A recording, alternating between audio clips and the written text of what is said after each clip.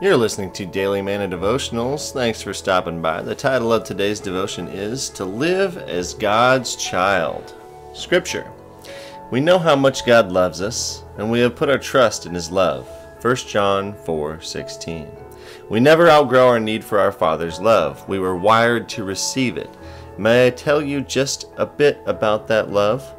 Listen closely. The words I give you are God's. Receive them slowly. Don't filter, resist, downplay, or deflect them. Just receive them. My child, I want you in my new kingdom. I have swept away your offenses like the morning clouds, your sins like the morning mist. I have redeemed you. The transaction is sealed. The matter is settled. I, God, have made my choice. I choose you to be a part of my family forever.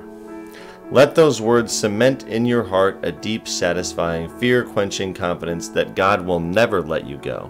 You belong to Him. To live as God's child is to know at this very instant that you are loved by your Maker, not because you try to please Him and succeed or fail to please Him and apologize, but because He wants to be your Father. Nothing more. All your efforts to win His affection are unnecessary. All your fears of losing His affection are needless. You can no more make Him want you than you can convince Him to abandon you. The adoption is irreversible. Accept your place as God's adopted child. This devotion comes out of God is With You Every Day, devotional by Max Lucado. I can definitely identify this as a father myself. We all know if you're a parent. If you're not, then one day you will.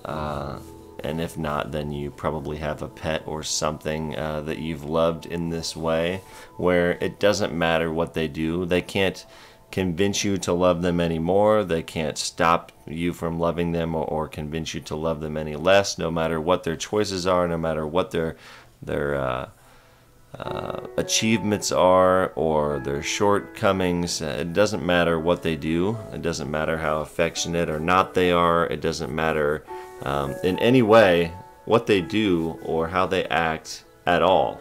You just love them in this way that is it can never be shaken.